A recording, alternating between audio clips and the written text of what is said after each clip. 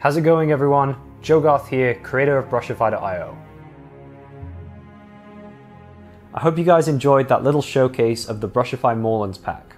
In this video, I'm going to be showing you some of the features of the Moorlands pack and how you can use it to quickly build Moorland style levels in Unreal Engine 4.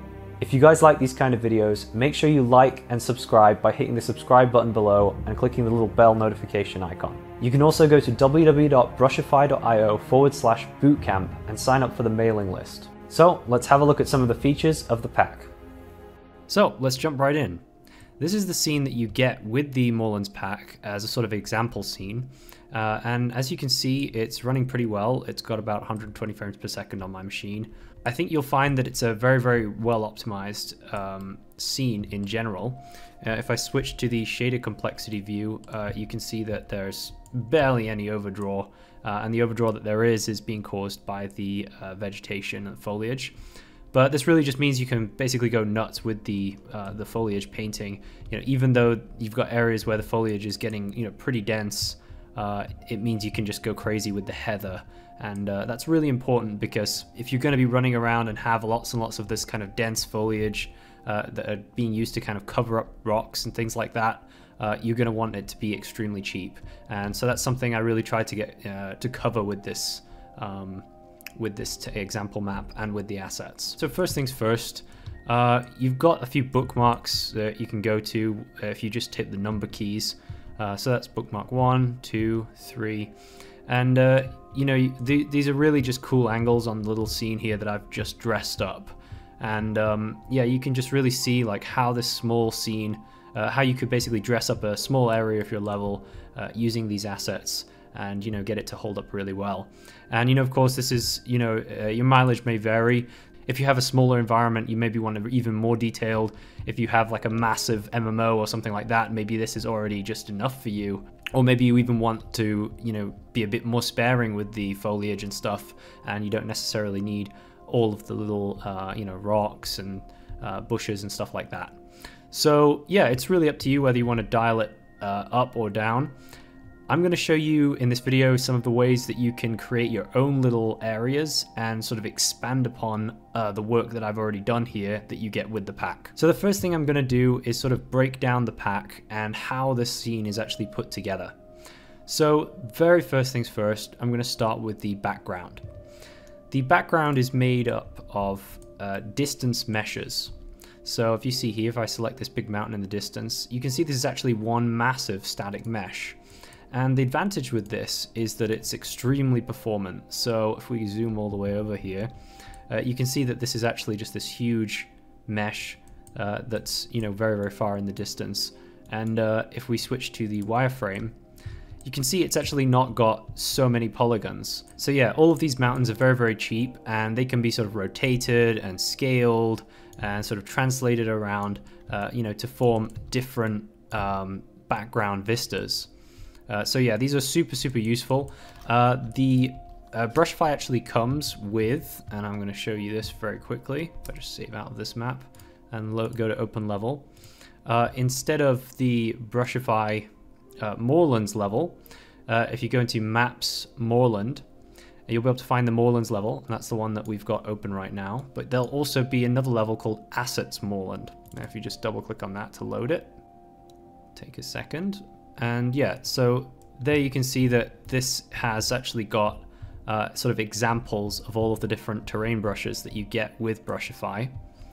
And yeah, you can sort of see, what different uses you'd have for these different types of terrain brushes to use in the distance. So yeah, there are 4 in total that come with this pack. Those can be also used in multiple ways. So they're not just distance meshes. I also provide an alpha brush. So this is my pack this is my project that's got sort of all of the Brushify packs integrated into one. But as you can see, there's this T_Brushify_Moorland A alpha brush. And that's what you'll get with the Moorland pack. Of course, if you get other packs, such as, the Grasslands pack or the Mountains pack, the Tropical pack, they all come with their own individual alpha brushes that you can use as well. So how do I use the alpha brush? So we've established that the background is created or comprised of these different distance meshes. Just going to go back to the Moorlands level, and it loads very, very quickly because it's quite a small example. But how do we use these alpha sculpting brushes? So first things first, I'm going to go to the modes panel, and I'm going to go to landscape. And from there you can see that I've already got a sculpting brush on the landscape that I can use, but it's just this kind of spherical blob. If I make the little radius there a little smaller, and I start painting around with this, make sure you set it to the right landscape, because there are in fact two landscapes in the example scene. So there's landscape and landscape 2. Landscape 2 is the one that you can actually walk around on. Landscape without is just for the distance. And yeah, you can just start to sculpt. But as you can see, I'm sort of sculpting, but you know, it's a little bit tricky because all I'm getting is basically blobs, you know, and it's just not that incredibly useful to be able to sculpt a blob. So what's more ideal than these sort of blobs, especially on a larger scale, would be if we could actually add real details to the terrain. So to do that, I'm going to use the alpha sculpting brush that I mentioned earlier. I'm just going to go to a blank area, and I'm going to change so I'm going to make sure that sculpt is selected, and I'm going to change to alpha. And there, I'm going to go to the content browser, and then Brushify, so content, Brushify, alpha brushes, and I'm going to make sure that I choose the Brushify Moorland alpha brush, and just drag and drop that onto the texture slot here. And once that's done, you'll be able to see that there are 4 different texture channels here. There's red, green, blue, and alpha. And by switching between those different texture channels, you can actually switch between the 4 different landscape brushes, the exact same landscape brushes that we saw before and that are used in the distance here. So the same exact height maps, except what's happened is they're actually baked into an alpha brush that you can actually use to sculpt the terrain. So I'm going to do that now. I'm going to change the brush size to something really large, like 64,000. Maybe a little lower. Not quite a big enough map for that. And then I'm going to make sure I click Use Clay Brush. I'm going to set the tool strength pretty high to 5. And I'm just going to choose a cool looking alpha brush. I think the red channel, the first one, is really cool looking, and it's a great example of this. So if I just click down now on the terrain, you can see that it's automatically created this really complex looking mountain structure with, you know, valleys and erosions and all of this kind of stuff. And pretty much all I had to do was just click one time. I can now just jump in, and I can actually play the level now with that modified height map. And yeah, it basically took no time at all. Of course, now you can go in and, you know, sculpt finer details and really get the most out of the terrain that way. Or, you know, if you don't like that at all, just Control Z, and maybe you want to change the orientation or the size of the brush to make it a little bit smaller. So let's make a little mountain there. And really what this does is it just gives you tons and tons of detail and a huge amount of terrain without having to do very much hands-on work at all. So let's try a different brush now. Let's try the green channel. So this one's a bit more of a kind of grooves or erosion lines in the terrain. I also think that looks really cool. And then, yeah, again, I can just go right to the top of this mountain and just start running around on it, walking on it. Of course, this is the Brushify Landscape Auto material that's allowing you to do this. So if we come over here and look at the landscape material that's applied to this landscape, it's the mi_material, mi_landscape material. I'm just going to find that in the browser. And there's a material override here. So it's placed in the Maps Moorland material overrides folder, and that's just a copied version of the instance, the same instance that's in Brushify materials landscape mi_landscape. So this material instance, of course, is, you know, it contains all of the sort of important settings for the auto material, the Brushify auto material, and that lets you, you know, tweak all of the stuff like, yeah, the tiling, the direction of the snow, the flow maps if you need those, PBR settings. It lets you turn on and off, you know, things like the grass, the pebbles, the rocks, all of that kind of stuff. So let's just try that now. If I go into our material landscape instance, let's try and make a few little modifications to the landscape to make it look a little bit better. So you can see this cliff wall here looks a bit low res, so I'm going to just alter the tiling and change that to 12. And now you can see that that's increased the tiling resolution there for this landscape. Looks a bit better. So say also that you didn't want perhaps the grass on the ground. Well, you can just tick enable grass and untick that. And just give it a second to sort of recompile some of the shaders. And as you can see, the grass will now have completely disappeared from the terrain. So that's in case you just don't want the grass at all, or maybe you're doing something where you just want to hide it. You can also hide these little rocks that are going on the edges here by just unticking enable rocks. And same thing, it's just going to crunch through and recompile a few shaders. But in the end, the rocks will no longer be there. So yeah, these of course give you a nice bit of control over the auto material. You guys should check out Brushify Bootcamp if you want to have a little bit more detail about this.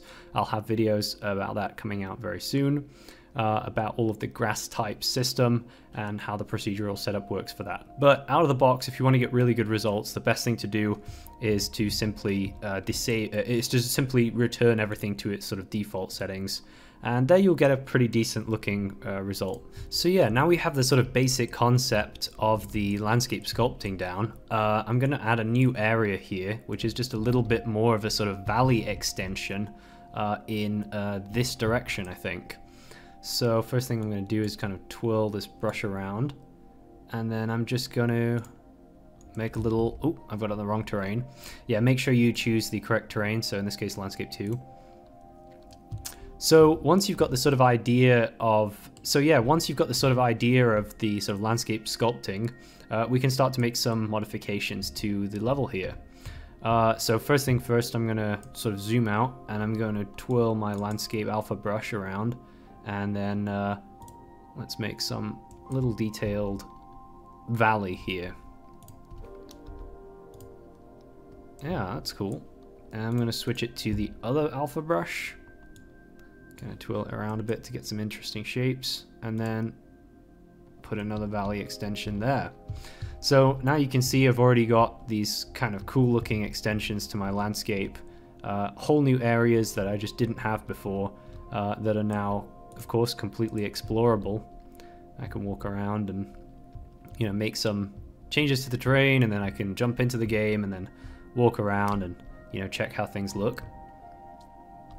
So yeah, the combination of the sort of distance meshes that are very, very cheap in the background, it keeps things really high res because they're just textured meshes, and then the actual auto material for sort of the player to walk around on.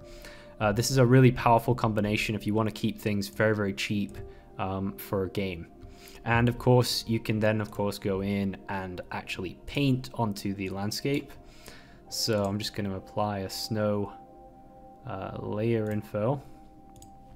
So yeah, I mean, if we would want to maybe paint some little snow caps on top of here, we can do. Not sure how realistic that would be.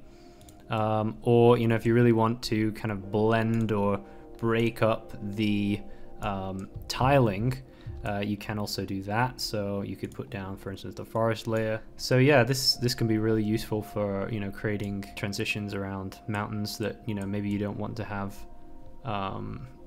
too many seams, or maybe you've got too much repeating patterns. So like here, for instance, there's a really nasty repeating pattern. Of course, that can be solved by a bit of painting or a bit of terrain manipulation. Like painting, basically sculpting the terrain a little bit more to get a little bit more detail out of the terrain. If you have big flat areas, it can be very tricky to hide the tiling without using a more expensive shader. But as you can see with the brushes, you can actually get pretty far. Yeah. And from a normal player view, you're going to be seeing something like this rather than sort of bird's eye anyway. So yeah, that's really how you'd go about changing up the landscape that the player is walking around on. There's one more layer I've got to show you, which is the grass dry layer, which is just a slight variation. It's a bit more of a yellowish grass layer. Comes with slightly different grass growing on there. But yeah, you can really see, you know, how far you can get artistically with, you know, different colors, different paint layers. They're all blended together, and yeah, you can be very, very creative with it. And if we check the overdraw, you can see the way that it works is the more paint areas per area that you have, the more expensive that area is going to be. So, you know, if this area, for instance, has, I think it has a few too many paint layers, we can just go in there and, you know, identify the one that is the culprit. So, you know, here I can just paint out a bit more grass and sort of get rid of the forest there to make that layer go. Wow, it's almost gone completely green again. That's just because there's less paint layers within that sector, you know, within that square. So that's how you sort of go about optimizing the landscapes. You know, even though you're using a lot of different paint layers, just keep an eye on how many you're using sort of per square, per sector, and you'll be okay. So yeah, that's how you do the sort of playable terrain modifications. And, you know, of course, for the distance, you've got the, you know, the toolkit of all of the different distance meshes that you can just work with and sort of play around with to form sort of vistas and things like that. And yeah, you can get reasonably close to these, so don't worry too much about that. So yeah, next thing on the list is the photogrammetry rocks. So yeah, I've got a few of these sort of big photogrammetry rock pieces that, you know, we'll just kind of walk around them and show you guys. They're really cool because they're actually scanned from real rocks, of course, and yeah, they come with lots of little details and stuff like that that, you know, really help to make it look a bit more realistic. And if I grab one of these, you can see that they're actually quite usefully shaped because you can just kind of slot those into the terrain and you know, move them around, maybe scale them.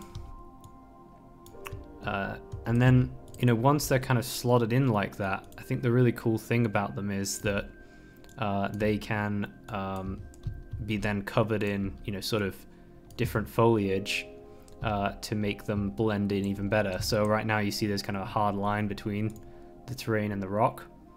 So usually what I would do is just go in here and let's maybe paint in a few of the ferns. Okay, that's cool. And then maybe some of the green heather. And you'll notice that this actually grows on the rock if you want it to as well. You can actually disable that there, static meshes, and then it will just grow on the landscape. And yeah, let's just paint some of this around a little bit. You can see how fast it is, and it's quite cheap just to sort of scatter around foliage like that. So yeah, I'm gonna also paint down some of the brown. Let's get some of the brown heather, and then last but not least, some of the purple. Yeah, here it is, purple heather. And yeah, so now you've got sort of a nice variation that helps to sort of cover up the edges of the rock and really blend it in. Let's make a little baby rock right next to it because I think that will look a bit better. Yeah, something like this. And then let's tweak that a little bit and put a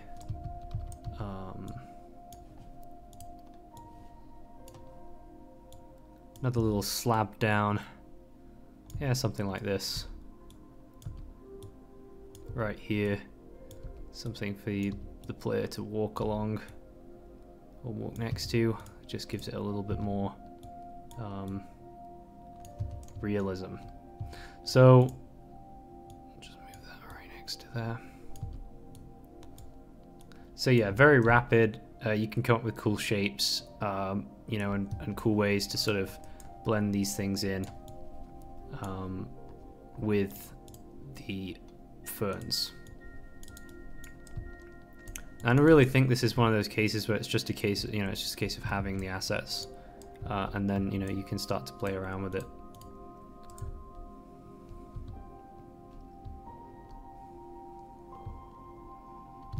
Yeah, not much to it. It's just a very simple way to sort of dress up areas. And of course, if these photogrammetry assets aren't enough for you, I encourage you to check out Quixel Megascans. They've actually started to, since they've been bought by Epic, they've actually started to add the Megascans packs up on the Unreal Engine marketplace.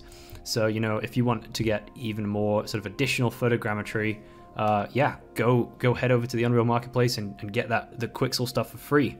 They're also perfect to use in levels like this, and that's a really great thing that Epic Games have done, handing those out for free to everybody. So yeah, grab those as soon as you can. The optimization, if I go to levels and then mesh LODs, you can see that all of the LODs here are working, and I can zoom in, zoom out, and you can sort of see the LOD transitions happening. So all of the different, grass, the rocks, everything has LODs, and you can basically see that everything is pretty well optimized in that way. So don't really worry too much about scattering a lot of rocks or scattering foliage.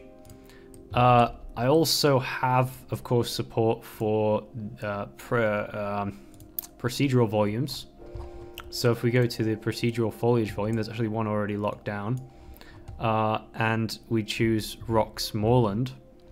I'm just going to copy paste this one to show you guys in a little bit more detail. So let's just make this one a little bit bigger.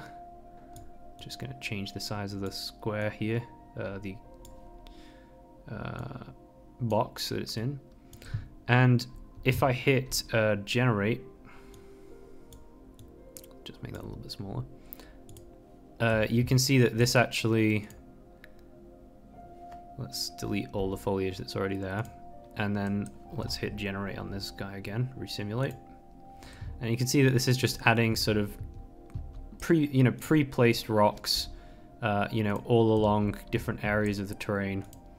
So, you don't have to do, if you're doing massive generation of environments, you can just hit resimulate, and then it will place just a few little rocks. And of course, you can go in there and start like changing those up around a little bit by going to the foliage and then select tool, and then you can just change the positions of them. So maybe you can find a little bit of a better positioning if you want, very rapidly. But the great thing is they're already pre-placed for you. So now we've got a little corridor that you can kind of run down, and it just of course does some of the work for you, so you're not having to sort of build these massive areas all on your own.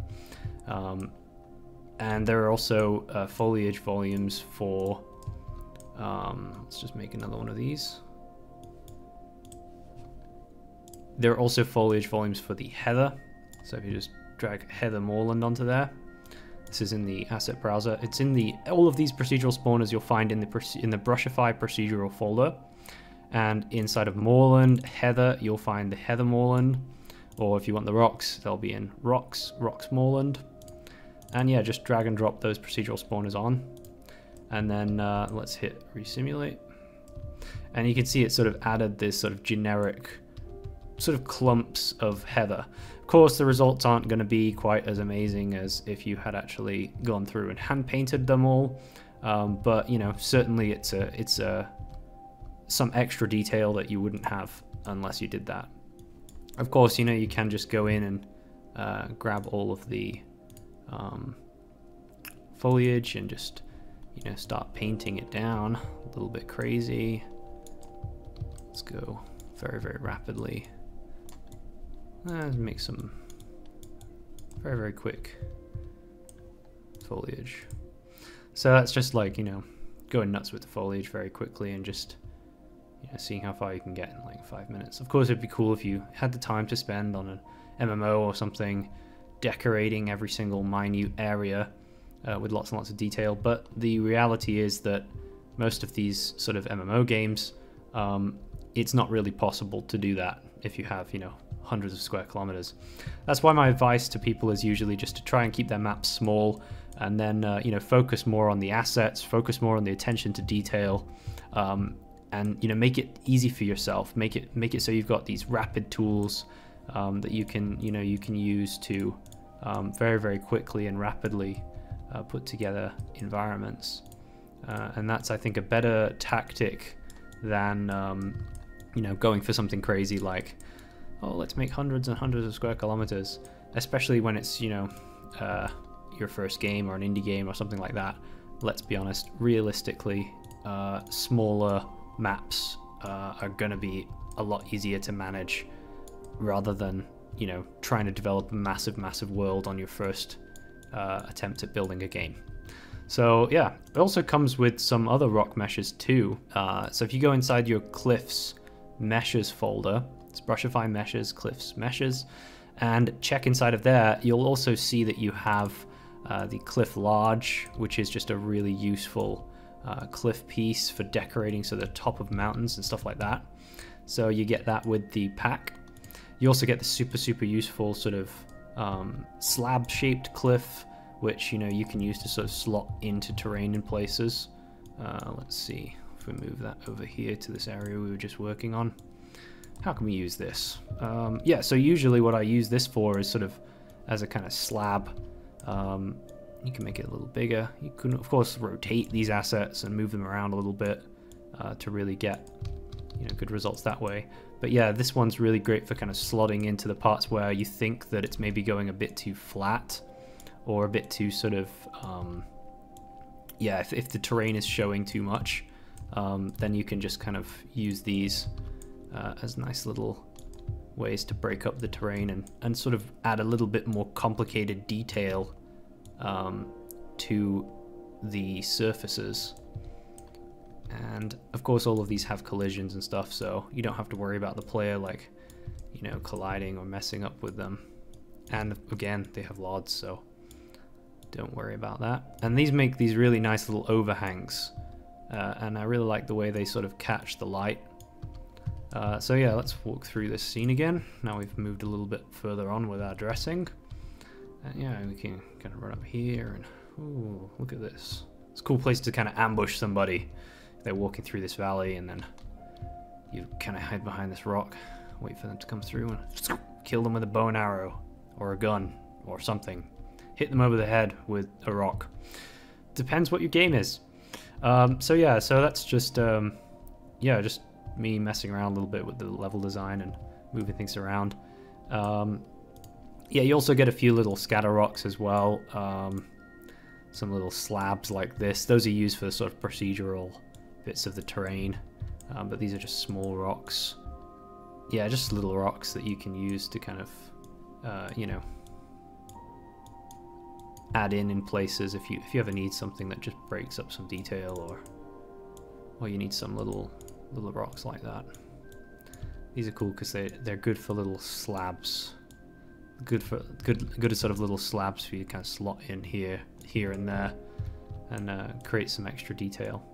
So yeah, it's really down to, you know, how you use the assets to, you know, to dress up scenes, and you know, working at your own pace, you know, finding things and reusing things in different ways. Of course, the less assets that you actually use, the more performant your game is going to be. This myth of, you know, having a unique asset for absolutely everything is an incredibly bad way to work for environments. It's actually much better to have less assets, it's less texture memory, it's less draw calls. So fewer assets are sometimes a better approach, and, you know, less memory on the disk of course as well. So yeah, and all of these I've you know, gone through, and I've, you know, carefully considered, you know, the textures that are being used, so they're all make sure that they do have different submaterials, but there are no sort of wasted submaterials. There are no sort of, you know, bad optimizations here or there. So I've kind of gone through these assets and made sure that all of those kind of mistakes that you'd need to be fixing for them to work properly in games are generally fixed. And if you ever do notice anything in my assets that, you know, you think is a miss or you think could be better, please just send me an email, and I'll do my best to look into fixing that. So Yeah, and well, what else is there? So there's also this, if you notice, this scrolling cloud texture. If I kind of go into the light source of the scene, I scroll right down to the bottom and I go to the MI Clouds material instance. Here it's set to 0.0, but if we set it to 0.02, you can see that that's started the clouds. Let's exaggerate it, but there we go. That's that's the clouds moving very, very rapidly over the landscape. But usually that's set to like 0.1, sorry, 0.02 or something like that. So you can barely even see them moving, but you kind of feel like there's something cool going on with the lighting that really makes a sort of dramatic difference. And you know, of course, you've got control over like how intense that is, how much light shows through. But yeah, it's just a very nice little, very, very simple sort of oscillating cloud texture that's a light function that's plugged into the light source. So you get that as well. You also get the simple water shader. So if we go to Brushify, Materials folder, and then go to Water, Ocean, and just drag the water mesh into the scene and enlarge it very, very large. And at first it's got this kind of, yeah, it's got more like an ocean shader, so it's got a very, very soft diffuse. But if you just come right up to the material instance, and yeah, let's just create a material instance, a fresh one. So I'm just going to copy and paste the material instance into a different folder and apply that. And then, yeah, we can now tweak that material instance a little bit. So I'm just going to change the fade density. And yeah, now you can see that we've got a pretty cool little water shader that we can move up and down here. And yeah, we can, we've already made a little lake.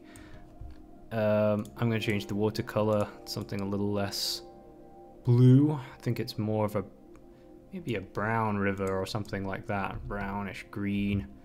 That might be a bit more interesting, or a bit more realistic for our landscape. And yeah, now we've got a nice little river sort of flowing through this area. So yeah, I think that pretty much covers everything. I hope you guys really enjoyed this sort of rundown of all the different features of this pack. And I hope that I've sort of shown you how easy things can be, you know, once you have the assets and the infrastructure sort of already set up for building levels. And yeah, if you have any problems or questions, or you know, any ways that you think the Brushify could be better, just get in touch with me. You can do it through the Unreal Engine Marketplace, or you can use the contact box at www.brushify.io. You can also get more videos that are like this, sort of tutorial videos, at www.brushify.io/bootcamp. So if you go onto brushify.io and go to bootcamp, this is how the page looks right now, but I'm in the middle of sort of overhauling it at the moment to make everything look a bit better. And you know, I'm gradually adding more and more episodes.